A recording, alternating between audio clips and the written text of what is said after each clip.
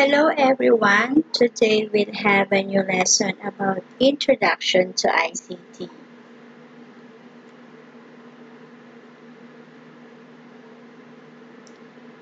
ICT, or Information and Communication Technology, it deals with the use of different communication technologies such as mobile phones, telephone, internet to locate, save, send, and edit information.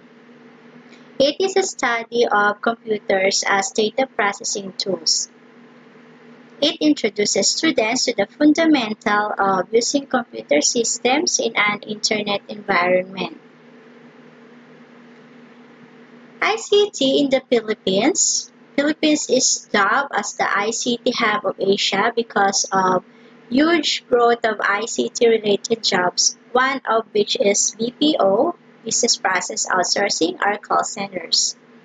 ICT Department in the Philippines is responsible for the planning, development, and promotion of the country's information and communications technology or ICT agenda in support of national development.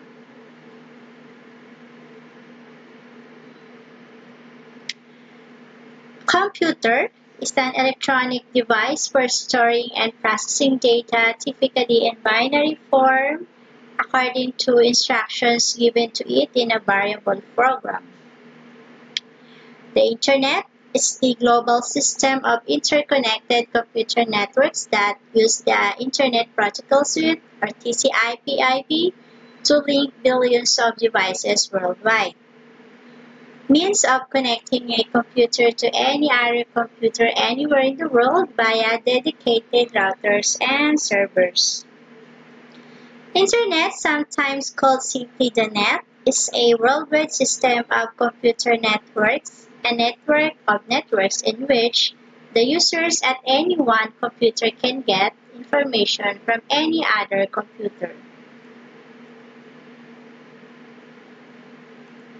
World Wide Web is an information system on the Internet that allows documents to be connected to other documents by hypertext links, enabling the user to search for information by moving from one document to another. It is an information space where documents and other web resources are identified by URL, interlinked by hypertext links, and can be accessed via the Internet. World Wide Web was invented by Tim Berners-Lee. Web page is a hypertext document connected to the World Wide Web. It is a document that is suitable for the World Wide Web. Let's proceed to the different online platforms of World Wide Web. So the different online platforms of World Wide Web are, for example, the Web 1.0. It refers to the first stage in the World Wide Web, which was entirely made up of the web pages connected by hyperlinks. Then the Web 2.0 is the evolution of 1.0 by adding dynamic pages. The user is able to see a website differently than others. Web 2.0 also allows users to interact with the page instead of just reading the page. The user may be able to comment or create user account. Then the Web 3.0, this platform is all about semantic web. It aims to have machines or servers understand the user's preferences to be able to deliver web content. Static web page is known as a flat page or stationary page in the sense that the page is as is and cannot be manipulated by the user. The content is also the same for all users, that is referred to as Web 1.0. Then the dynamic web pages, or the Web 2.0, is the evolution of Web 1.0 by adding dynamic web pages. The user is able to see websites differently than others, like social networking sites or wikis, video sharing sites. So there's some features of Web 2.0. First is the taxonomy, wherein it allows users to categorize and classify information using freely chosen keywords like tagging by FB, Twitter. Use tags that start with a sign sharp referred to as hashtag. Next feature is the rich user experience. Content is dynamic and is responsive to users' input. Another is user participation. The owner of the website is not the only one who is able to put content. Others are able to place the content of their own by means of comments, reviews, and evaluation like Lazada or Amazon. Long tail. It's services that are offered on demand rather than on a one-time purchase.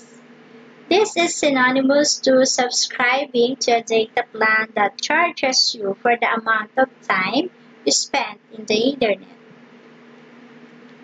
Another is the software as a services, wherein users will be subscribed to software only when needed rather than purchasing them as the Google Docs, which used to create and edit word processing and spreadsheet. Next, the mass participation, diverse information sharing through universal web access.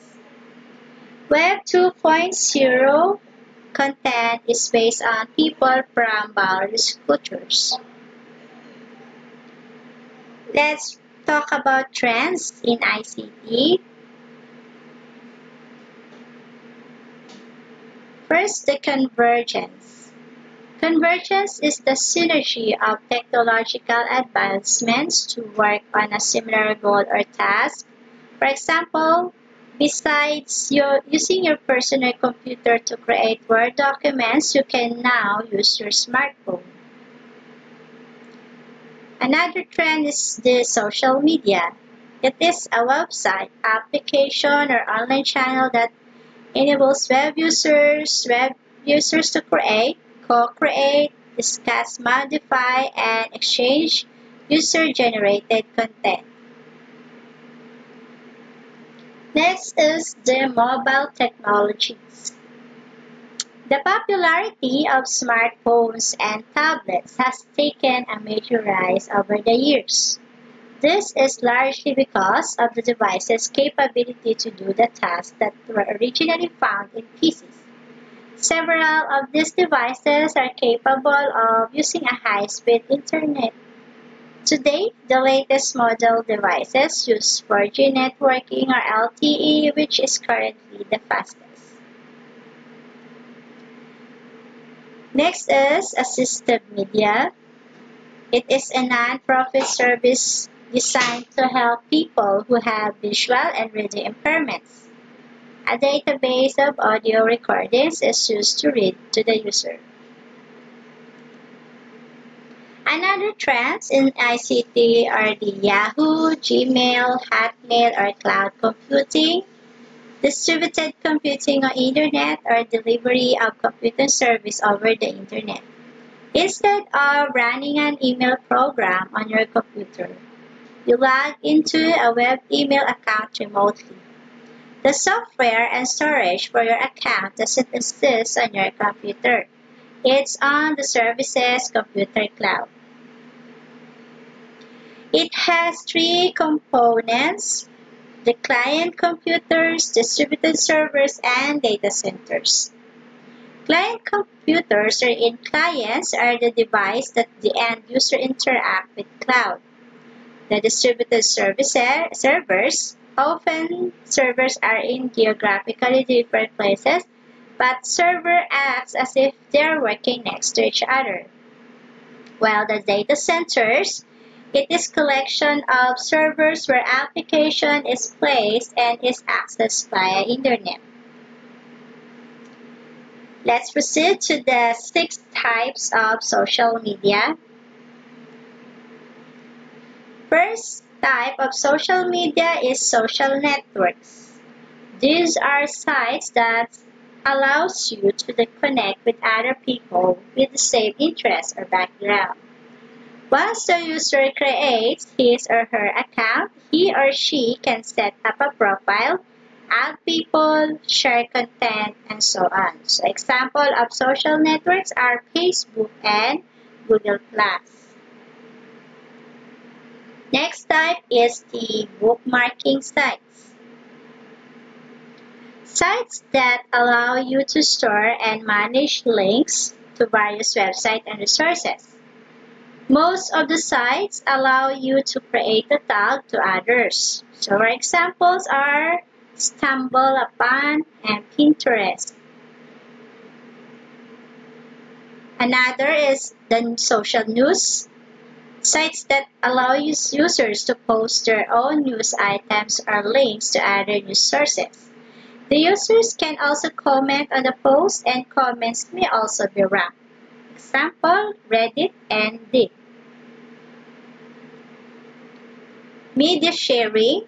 Sites that allow you to upload and share media content like images, music, and video.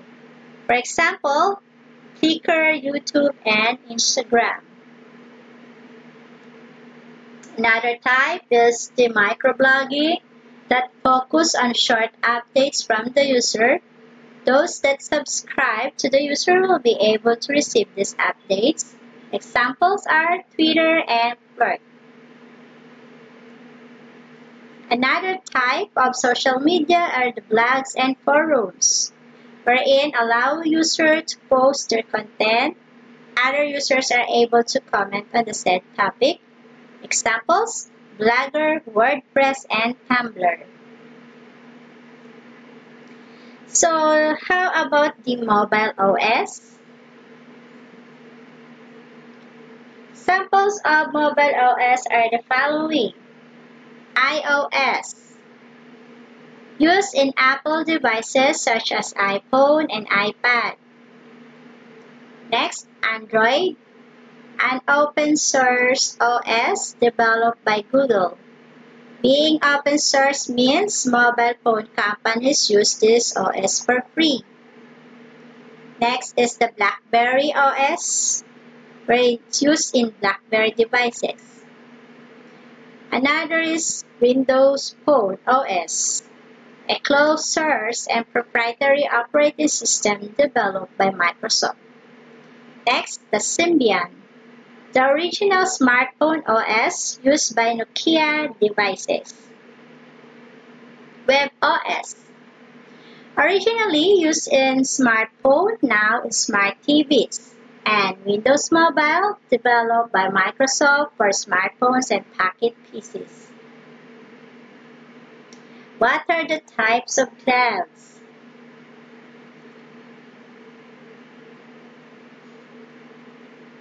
Types of clouds are the following. First, the public cloud that allows systems and services to be easily accessible to the general public. Public cloud may be less secure because of its openness, like email. Another type is the private cloud that allows systems and services to be accessible within an organization. It offers increased security because of its private nature. Next, the community cloud allows systems and services to be accessible by a group of organizations.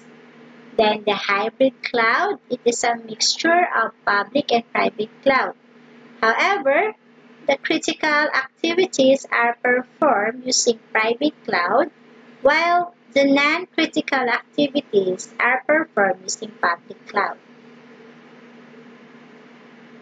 So that's all for the discussion about the introduction to ICT. Thank you for watching and have a nice day.